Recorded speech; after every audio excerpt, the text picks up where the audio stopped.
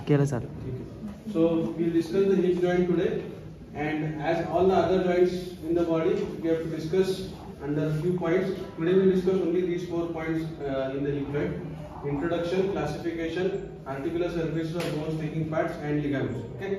Now hip joint is the strongest joint of the lower limb. It's very stable as compared to the shoulder joint of the upper limb. Okay, you have to compare hip joint with the shoulder joint because both of them are ball and socket joint. But shoulder joint is very weak as compared to the hip joint.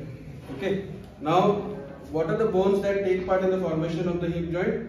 Is the acetabulum. This is the acetabulum of the hip bone. This is going to articulate with the head of the femur, and both of them will join together to form the hip joint. Okay. Now, if you can see here, the factors which are going to contribute to the stability of the hip joint are: first is the depth of the acetabulum. The acetabulum is quite deep as compared to the glenoid cavity, which was very shallow. The head of the femur also is very bigger, circular, and it fits properly into the acetabulum. Okay, so this is the first very important point which is going to make the hip joint stable. The second point is that the ligaments which are there surrounding the hip joint are very strong as compared to the ligaments of the shoulder joint, and the strength of the muscles which are there around the hip joint are also very strong as compared to the muscles of the shoulder joint. So hip joint is much stable as compared to the shoulder joint, both being ball and socket type of joint. Okay, so that is the thing. Now we'll talk about important ligaments which are there of the hip joint. Now if you talk about the ligaments, here you have the first ligament for any synovial joint is going to be the joint capsule.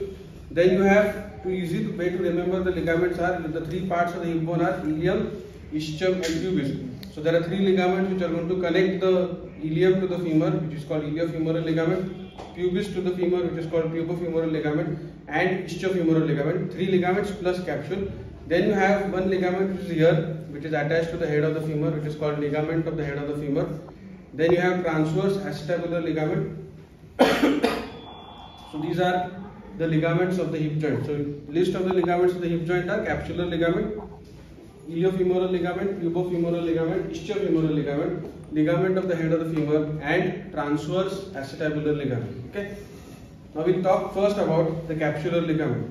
Now the capsular ligament is surrounding, it surrounds the acetabulum here. The attachment of the hip bone will be, it will surround the acetabulum, and it is also going to cover the transverse acetabular ligament here. Okay. So this is the attachment of the capsule on the hip bone. To the femur, the capsule is attached here, meaning the anterior attachment will be here. It is going to come and attach to the intertrochanteric line anteriorly, and posteriorly it is very important to understand that it comes 1 centimeter in front of intertrochanteric crest. So femoral attachment of the capsule, anteriorly it is going to cover, or it will be attached to the intertrochanteric line, and posteriorly it is going to be 1 centimeter in front of intertrochanteric crest.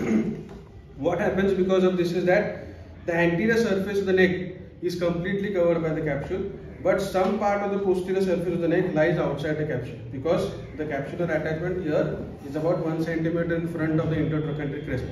Now there are some fibers which are going to make the capsule strong. They are called zona orbicularis, which are going to be attached, or the fibers which are there in the capsule, which will make the capsule very strong, because hip joint requires a lot of stability.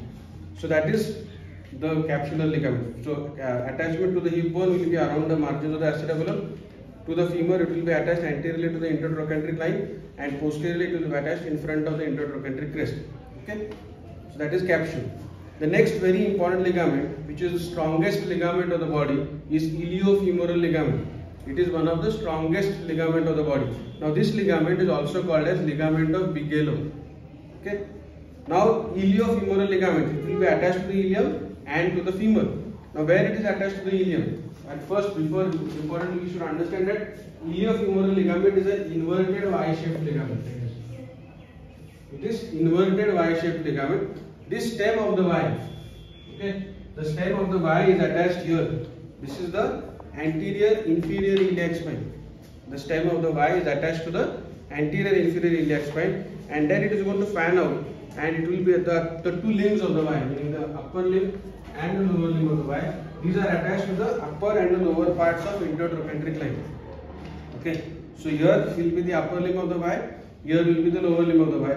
So it will start from from the anterior inferior iliac spine, and then it is going to go here. It will go to the upper part of intertrochanteric line and lower part of intertrochanteric line. So that is iliofemoral ligament. Very, very important ligament. It is one of the strongest ligament of the body. The most important function of this iliofemoral ligament is to prevent the trunk from falling backwards also. It prevents the trunk from falling backwards. It is going to anchor the hip bone upon the femur. Okay, it's a ligament of great strength and strongest ligament of the body. Okay, peculiarities क्या है कि it is inverted Y shape. Stem of the Y attached to the anterior inferior iliac spine, and the two limbs of the Y go to the upper and the lower part of intertrochanteric line. That is iliofemoral ligament. The next ligament is pubofemoral ligament. Now this ligament is not as strong as the iliofemoral ligament. Here it will come from the pubis, anterior surface of the body of the pubis, and it merges here with the inferior band of iliofemoral ligament. So it will start from the pubis and it will end here. It is anterior-inferior. It is going to support the hip joint from the anterior side. Okay, so it will start from the pubis and it will end here at the lower part where the lower band of the iliofemoral ligament meets. Okay, so that is pubofemoral ligament. The third ligament is ischiofemoral ligament. If you read the attachment of the ischiofemoral ligament, it is given that it starts from the ischium and goes to the acetabulum. It is not attached to the femur, but still it is called ischiofemoral ligament. It's a weak ligament which supports the joint posterior inferiorly. It is here and it is going to start from the ischium, body of the ischium, and it is going to go towards the acetabulum. That is ischiofemoral ligament. Peculiarity what you should remember is that there is no femoral attachment to the ischiofemoral ligament. Okay. Tachanantar, the next ligament is this transverse acetabular ligament. As we had seen in the humerus, we have greater tubercle and lesser tubercle where there is a bridge that is called as intertubercular sulcus. Here, the acetabulum is not a complete circle. There is a notch here which is called as acetabular notch. This notch is bridged by the ligament which is called transverse acetabular ligament. Okay, so transverse acetabular ligament is going to bridge the notch, acetabular notch, and it will be attached here. And the last ligament, which is very important again, is here, which is attached to the head of the femur, to the notch here at the head of the femur. What is this notch called? This is called as fovea capitis. So from the fovea capitis to the inside of the acetabulum, there is a ligament which is attached here, which is called as ligament of the head of the femur. There are three other names. It is also called as ligamentum teres or ligamentum femoris. Okay, so or round ligament. Okay, so this ligament here, the importance of this ligament is that there are arteries, epiphyseal arteries, which are going to travel through this ligament and they are going to supply blood to the head of the femur. These arteries are also going to travel through the neck of the femur. So these are about the ligaments of the hip joint. Okay, in the next lecture we'll